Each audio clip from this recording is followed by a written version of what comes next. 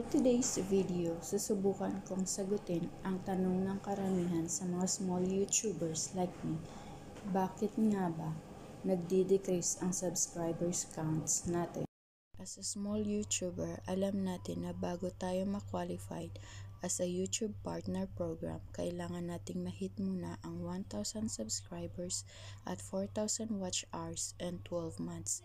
Pero paano kung panay decrease ang ating subscriber counts? Ano nga ba ang posibleng mga dahilan kung bakit nagkakaganito? Unang posibleng dahilan ay nag-unsubscribes ang subscriber mo sa'yo kasi posibleng hindi ka nag-subscribe back sa kanya. Pangalawa, posibleng na-reach na ng subscriber mo ang subscription limits niya, which is only 2,000 ang maximum. Kaya kailangan kanyang i-unsubscribe para makasubscribe siya sa ibang channel. Pangatlo, baka talagang hindi niya lang gusto yung mga content mo, kaya nag-unsubscribe siya sa'yo. Isa pang posibleng dahilan is baka si YouTube talaga ang nagtanggal ng subscribers mo kasi tinatanggal niya ang spam subscribers, close accounts, pati mga expired na accounts, at pati yung mga sinasabi nilang ninja account. Kasi si YouTube, regular yan na nag-verify ng mga actions natin sa ating YouTube channel. And lastly, when one subscription is invalidated, usually nangyayari to kapag nasa mga live streams kayo. Yes, kapag nasa live streams kayo, malaki talaga ang posibilidad na tataas ang subscriber counts nyo.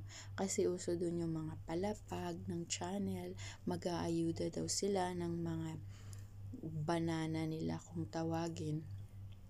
Pero the moment na matapos yung live stream at aalis na kayo dun, manonotice nyo after a minutes or after an hour or sometimes a day, babagsak ulit yung subscriber counts nyo, babalik sa dati, or mas marami pa ang mawawala. This is because the subscription was invalidated.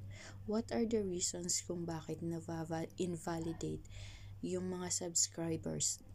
Kasi usually dun sa palapagan, mabibilis dun ang paghakot ng mga subscribers. Kailangan kasi required ni YouTube na kapag nag-subscribe ka sa isang channel, bago mo i-subscribe, i-click ang notification bell, i-like at mag-comment. Kailangan napanood mo na ang video at least 1 to 2 minutes or 3 minutes to 5 minutes.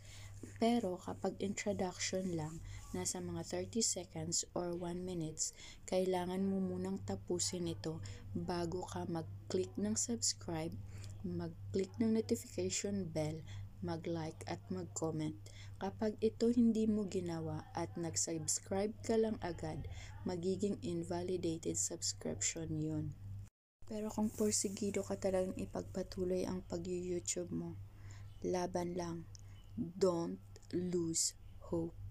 Create good contents that people need and love to watch. Pasasaan at pasasaan ba matataas din yung subscriber counts mo? Kagaya ko, laban lang tayo.